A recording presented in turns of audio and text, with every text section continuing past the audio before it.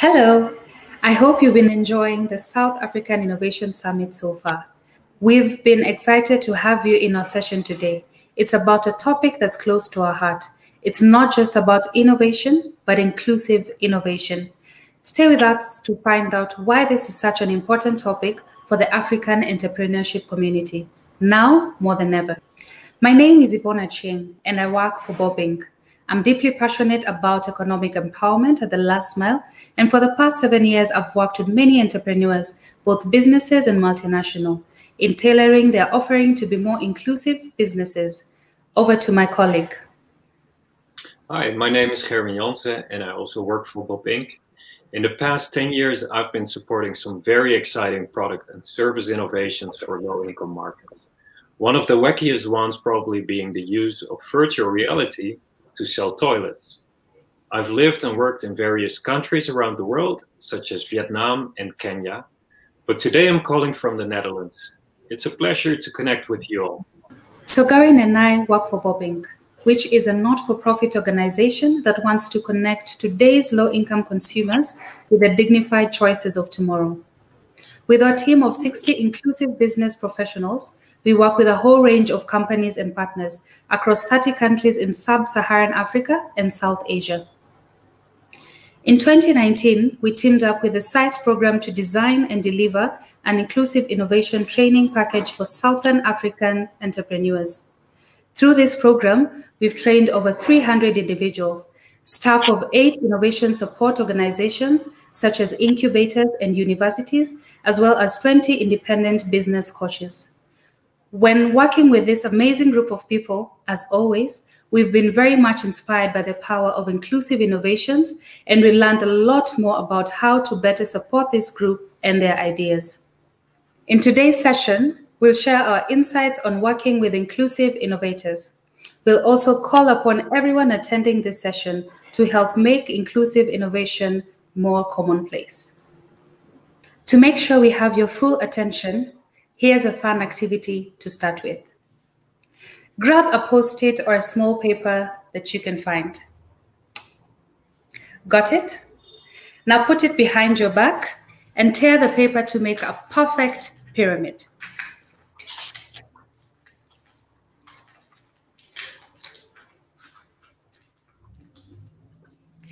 Does it look something like this? Now tear off the lower part of the pyramid. Which of the two parts is bigger? That's right, the base. The base of the pyramid is a term that we'll be using quite a lot throughout this session. It represents 4 billion people with little cash at hand, yet constituting a 5 trillion global consumer market for entrepreneurs to work with.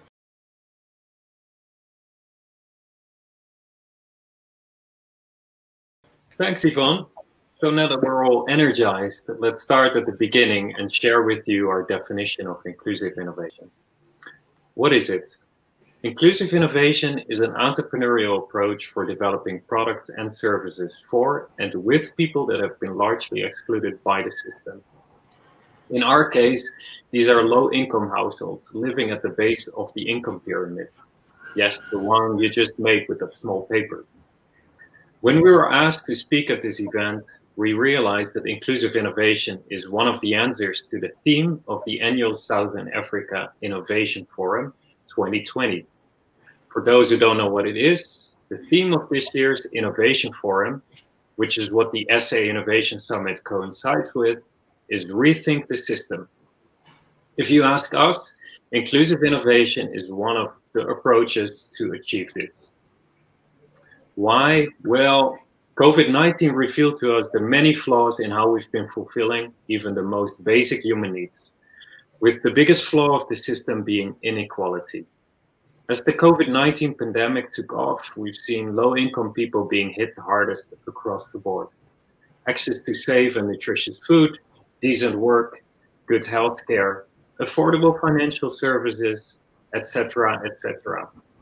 Look inside your own communities and you'll notice that the unemployment rates are going up much faster among lower educated people. And for those living in a shack in an informal settlement, It's been so much harder to access knowledge about COVID, but also to get tested and treated. These inequalities between income groups, of course, are not new, and similar examples as the ones I've just shared have always been around. It's just that COVID-19 gives us another wake-up call that we can no longer ignore. And as Winston Churchill mentioned when he was working to form the United Nations, we should never let a good crisis go to waste. So let's work together to rethink the system and use the power of inclusive innovation and entrepreneurship to drive that change. There are so many great examples of inclusive innovators that show us this potential. While many larger companies have taken action to help the most vulnerable communities to withstand the crisis, it's been the startups and local organizations operating at the front line that have been the first to respond and take action. One of the ventures supported by the Size 2 program, for example, installed more than 2,000 do-it-yourself hand wash stations for shack dwellers in just the first weeks of the lockdown. Another example is a Size 2 project that's using the latest precision agricultural technologies to grow food in the Namibian desert and do that at affordable prices. This reduces the carbon footprint of long-distance and cross-border transportation of food, but it also makes Namibia more independent and improves its resilience to feed the nation in the long run. What inclusive innovations are you aware of that we need now more than ever to remove inequalities? Please share them in the chat window. Over to my colleague Yvonne, who will start to share a few inclusive innovation stories that we have collected.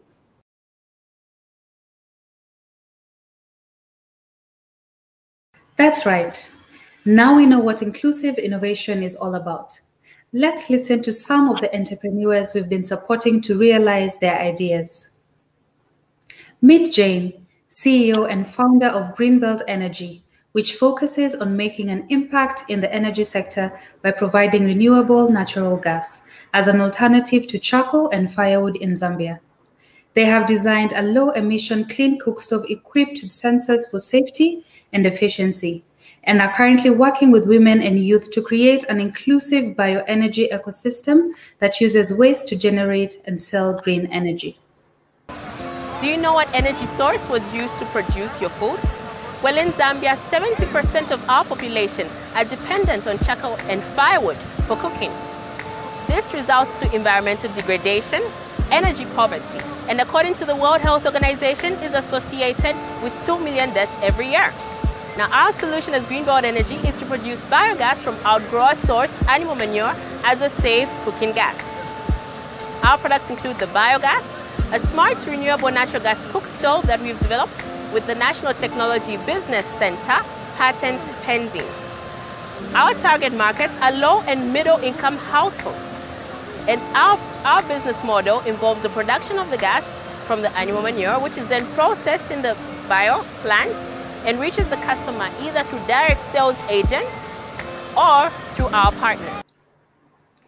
Meet Tariro, an architecture student that is deeply interested in innovation and improving the livelihood of shack dwellers by innovating with them on how to benefit from their natural surroundings without damaging it. They do this by empowering the shack dwellers to teach their communities and guide them as they become entrepreneurs. This is due to the people migrating from rural areas to urban areas for a better form of living, but instead they met with poor living conditions. Small corrugated rooms that house up to 5 individuals that heat up in the summer and get extremely cold in the winter, communal toilets with zero privacy, and cooking that needs to be done outside the same rooms that easily catch fire. These are the subhuman conditions Living Permaculture plans on improving. As Living Permaculture, our aim is to improve the living conditions of these individuals by innovating with them on how to benefit from their natural surroundings without damaging it, empowering them to teach their communities, and guiding them as they become entrepreneurs with the knowledge they acquire. Our projects include insulation in the shacks to prevent them from getting too hot in the summer and too cold in the winter, a rocket stove and solar cooker that improve the mode of cooking, making it safer, a water filter to aid with better use of water, a dry toilet that can be owned by each individual family and provides privacy, but most importantly, we innovate with individuals on how to acquire food from the environment. The planting of fruit and vegetables around their shacks is an essential part of our project, as we not only innovate with them to provide food for their families, but we empower them to commercialize the access. A team is best fit for the project as we work with organizations such as the Namibian Housing Group and the Shack Dwellers Federation. We have worked with a large number of shack dwellers, with more individuals showing interest. We have worked extensively with 74 individuals. We are looking for innovators to help us innovate with the community. Living permaculture. Let's redesign our home spaces and lives to function more like an ecosystem. Both Jane and Tariro took part in the training and supporting program that Bob Inc. and SAIS delivered. And both mentioned how important this program was for them. It helped them access new knowledge, best practice, connect them with peers, and tap into networks of inventors and other stakeholders that SAIS and Bob Inc. can offer to them.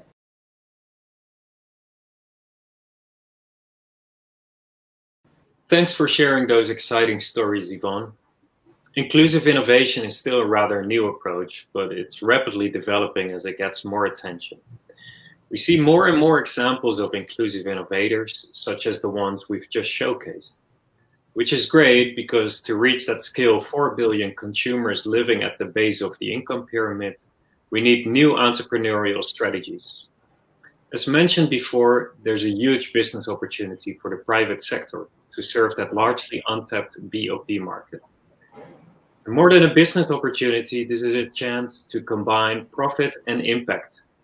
And it is an opportunity not only for bigger companies, but those at all sizes, from startups to SMEs and multinationals.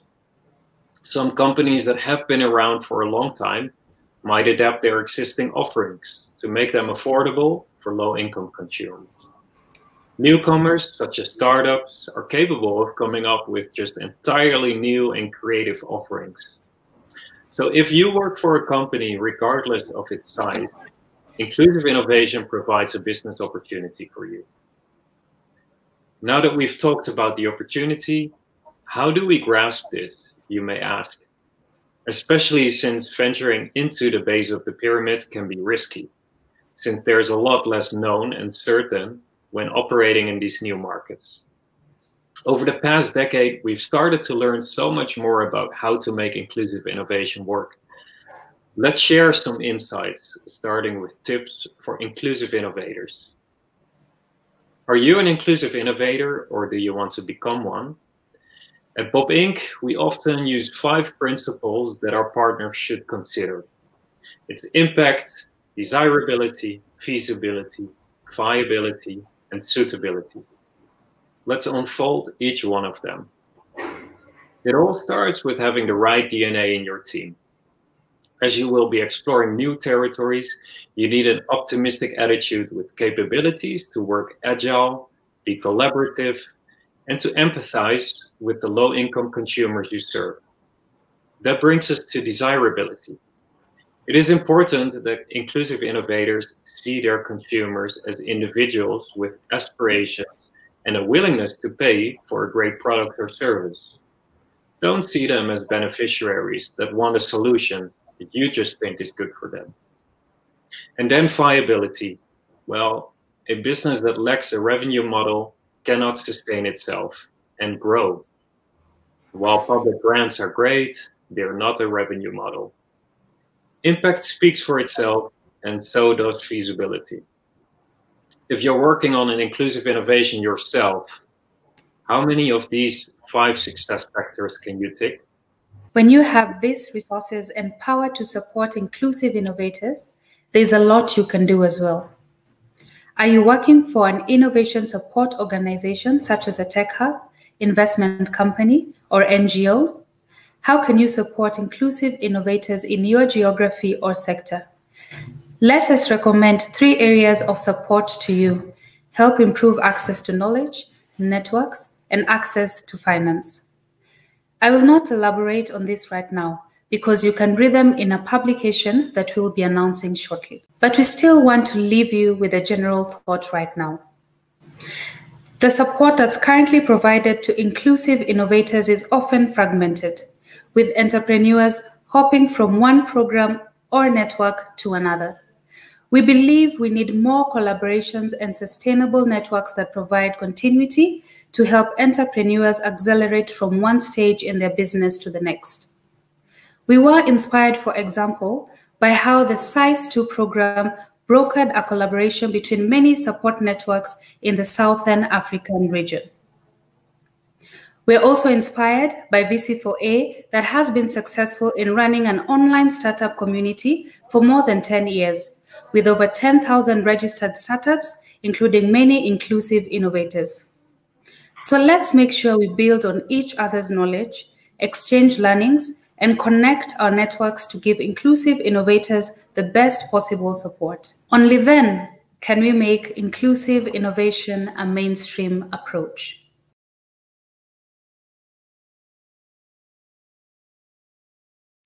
To close this session, we want to practice what we preached and therefore present our recommendations for those that train people on inclusive innovation.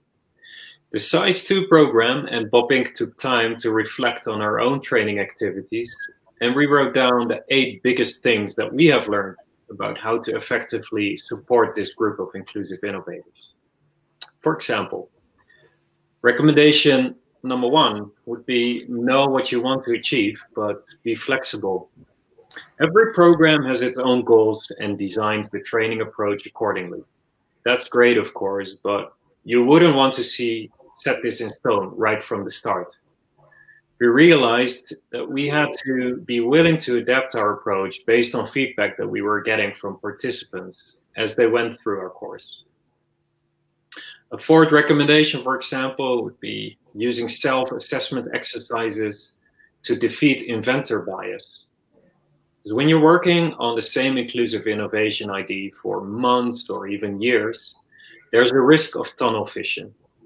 And as you're busy working out those little details of your innovation, you might miss the big picture. That's why we encourage entrepreneurs to take a step back every now and then and assess that bigger picture. Assessment sheets and coaches can help. Another recommendation is to make training content open source so that others can reuse it. Let's say people want to develop a training curriculum on the inclusive innovation topic. Where would they start collecting content? There's so much developed, yet so little available publicly. That's why we've decided to make our materials open source under a Creative Commons license. A few participants in our training course, such as an incubator, has already adapted our content to optimize it for their own curriculum. And we expect to see a lot more of these alterations. You can download our publication on the SICE2 program website to get a fuller understanding of where our 8 recommendations come from. Thanks for joining our session today. We hope you will remember the base of the pyramid and the exciting opportunity for making inclusive innovation a mainstream approach. Let's give a big hand to all those hardworking inclusive innovators working to address the challenges of today, also with COVID, and tomorrow. Reach out to us if you want to continue this conversation. Thank you and goodbye. Goodbye.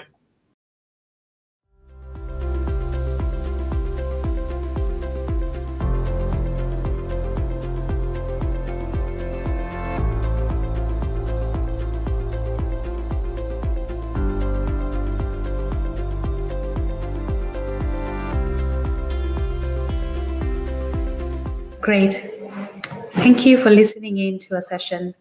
So to dive deeper into the first question, which is how can we really make money on inclusive innovation? And one thing we'd like to highlight is, especially when you are targeting the BOP consumers, understanding what they're willing to pay for as a product or a service can already tell you how much they're ready to spend and the viability of your business model.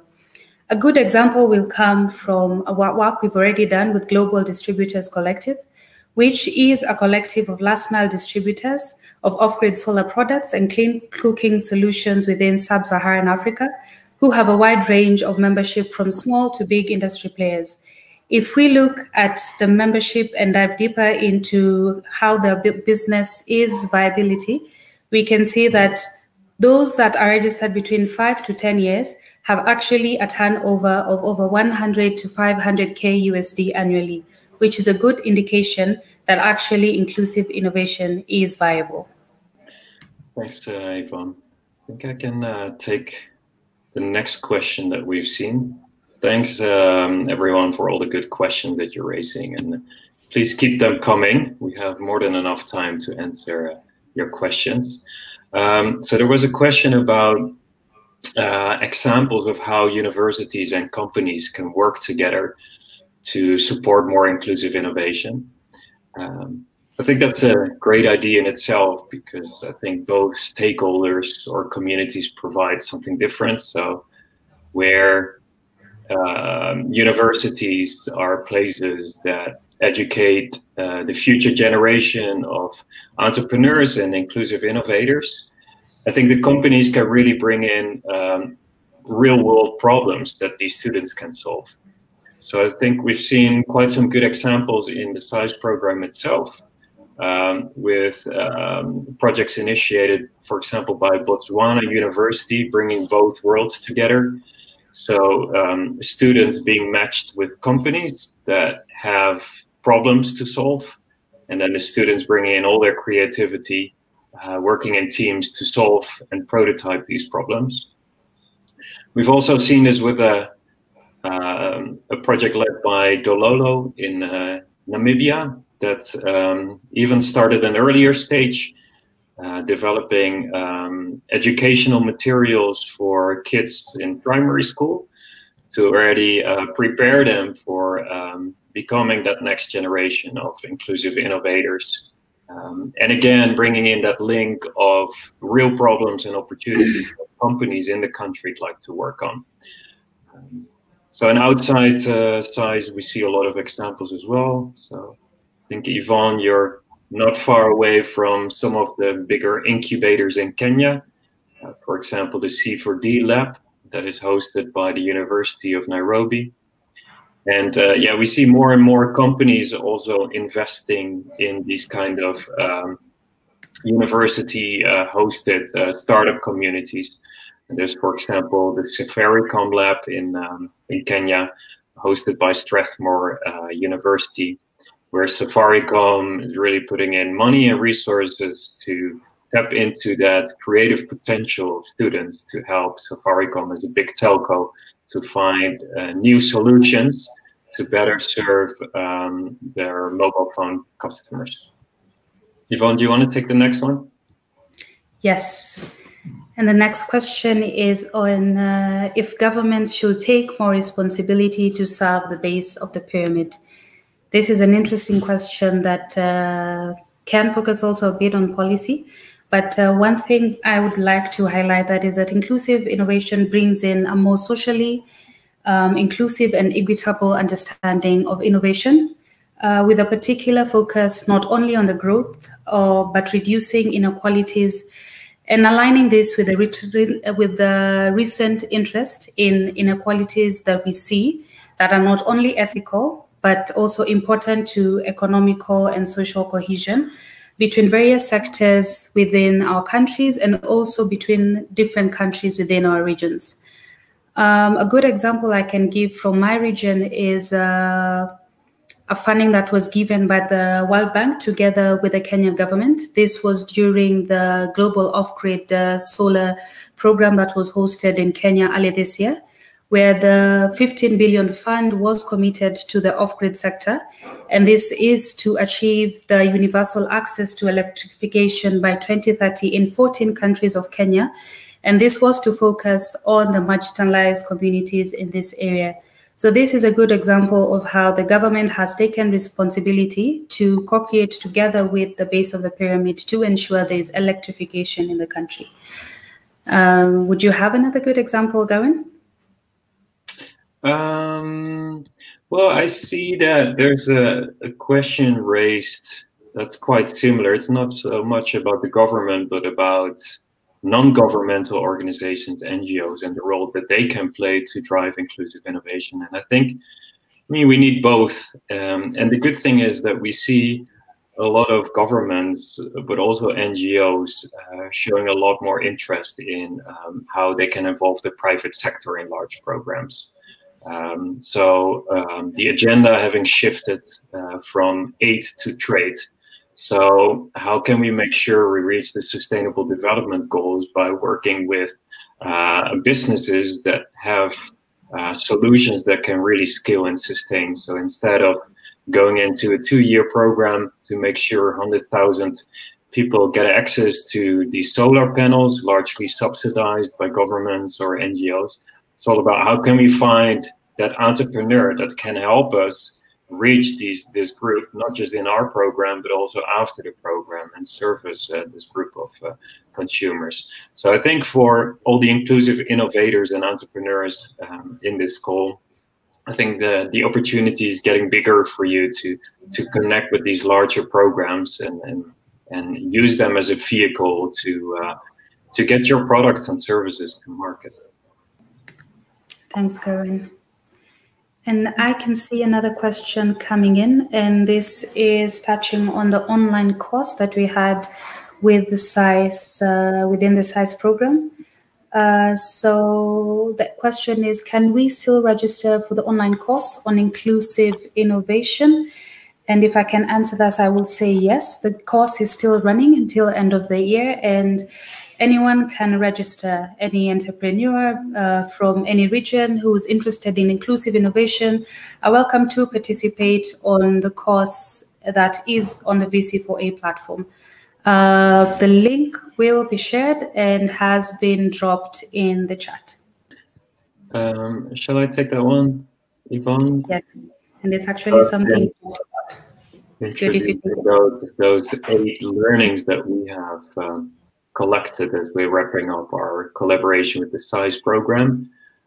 It's all learnings about how to effectively train inclusive innovators or aspiring inclusive innovators. And yeah, we're very proud that we actually published the publication on the SAIS website yesterday. So I hope that Sharon could be kind again to drop that link in the chat. So you can go there straight away and download the publication as a PDF. And I'd just like to add that we really look forward to hearing from you after you've been going through that publication, because the whole purpose of us, for us to write down these learnings was to start this conversation about how different programs training that same group of entrepreneurs on inclusive innovation can better work together or exchange learning. So yeah, do reach out to us. I think our email addresses are in the publication. So do reach out if you want to continue that conversation. You want to go, Yvonne? Yes, I see the question coming in. So the question is about the 3 points that we have learned about marketing, especially in the BOP markets. Just to highlight this again, this is also linking to the question on the online course that is on the VC4A platform, where we have introduced a model that we as BOP Inc. have been able to work with in the various markets that we operate in. We call it the ATIA model, which is used for BOP market, which is quite replicable and can be used with various products and services. So that is one key point that I can mention, especially when you are marketing for the BOP markets. And one also key thing to note is that it's always never a one-size-fits-all. It definitely has to be tailored to the various markets and especially to the consumers that we are targeting, which will be the BOPs. Have I missed anything, Haren? Or would you want to add to that? No, I think that was spot on. I'm not sure if you can give an example to showcase that ATR model. Yes, a good example is it can be examples that we can bring in from various projects that we've done with. So we were actually taking a product to market which was in Kenya. It was a cassava flour in Kenya. And how we got the attention of the consumers, which is a fast A on their tier model, was using Wi-Fi, a digital platform on the local transport that we call the matatus. So it was very interesting where consumers will hop into a bus and would see, they would log into the Wi-Fi that is free on the matatus, and they would actually see the product being advertised and where they can get it and the benefits and how they can use it for various cooking purposes within the household, which was quite an interesting way. And we were able to capture quite a number of consumers using that particular method. And on the trust method, Karen, do you have a very good example, especially with the work you did previously? Yeah, I think, I mean, that's definitely one of the key points that I would add to the top three. It's all about building trust. So we've learned that, I mean, for BOP consumers, when you have very little cash to spend, I mean, you tend to be very risk averse. So you'd only invest that little money in products or services that you can really trust. And I think a big trust driver is to leverage other people in the community, particularly those that have an authority. So in the case of selling, for example, new kind of fertilizers or seeds to smaller farmers, an often practiced approach is to work with lead farmers. So those that have a good reputation in the village or maybe a larger commercial farm, if you can get them to use the fertilizer first, and the smaller farmers see that it's really a beneficial product and a good, they get good value for money out of it, then that will help you to go to this larger group of consumers that in the end you want to sell to. So trust generation is very important. It also has to do with giving people an experience. So I think, yeah, staying with the example of the off-grid lighting industry, a much practiced consumer finance model nowadays is pay-as-you-go, which allows people to buy a product on credit and pay very small installments, basically the same that they pay on a kerosene lamp, for example. And for a lot of consumers, not having to pay a full amount or a very big deposit upfront allows them to get the experience of using the product and then pay off the product as they use it. So there are a lot of different strategies and often very specific to the kind of product that you can use to generate trust. I think maybe this is also a nice opportunity to steer you towards our online course. We said it's still available, and I think this is module 2 of the online course, which is all about how do you develop a compelling value proposition for BOP consumers. So of course, another question, right, Yvonne? Yes, and I think it should be coming in. And the last question talks about if the subject of inclusive innovation falls under the social umbrella. And I think this is a question that we have tackled together with the first one on how have we actually been able to do this as a government responsibility or within the private sector. And I think you answered it quite effectively. And I think another important question that has come up is how is inclusive innovation funded? And I think, Gawain, you would be better placed to respond to this question, especially focusing on the SciES program as a good example. Yeah, sure, yeah. So I think it depends, really depends on what stage you're in as an inclusive innovator. I think most inclusive innovators start with the little money that they have available themselves or just use their own time to first work on a first idea. But I think as soon as, I mean, your idea gets materialized and you want to invest in producing maybe some of your first prototypes and doing a good pilot to showcase that your consumers actually want it and they're happy using it, that's when you probably need your first funds. And as mentioned before, there are a lot of great programs out there nowadays, backed by donors, government donors, implemented by NGOs that you can link up with. A lot of great innovation challenges that are out there. I think the SIZE program and the grant program they have was a really nice opportunity. So it's really helpful to keep an eye on that as an inclusive innovator. And again, to give you a very concrete tip would be to register yourself on the VC4A platform, because that's where you can keep track of new funding opportunities that are available for startups. And then I think as you go further than being a startup and you want to scale up your business, I think it becomes quite trickier, because we do see that in a lot of sectors there's still an investment gap.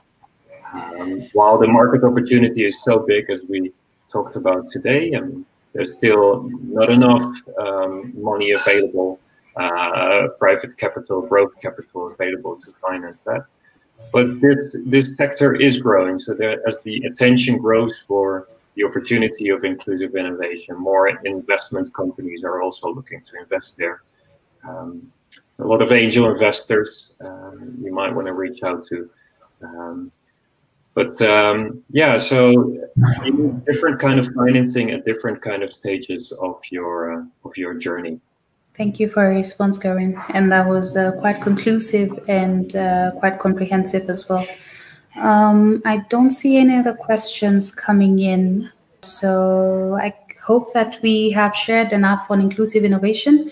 And just like Garin had mentioned, we have put our email addresses in case you'd want to reach out to us. And please get or grab yourself a copy of the publication. Go to the link that we shared, look at the recommendations on how to build inclusive innovation. And we wish you a successful journey in that. And we hope that the recommendations will be helpful to you and your partners within your organization. Thank you. Thanks, everyone, and have a good day. Have a good day too.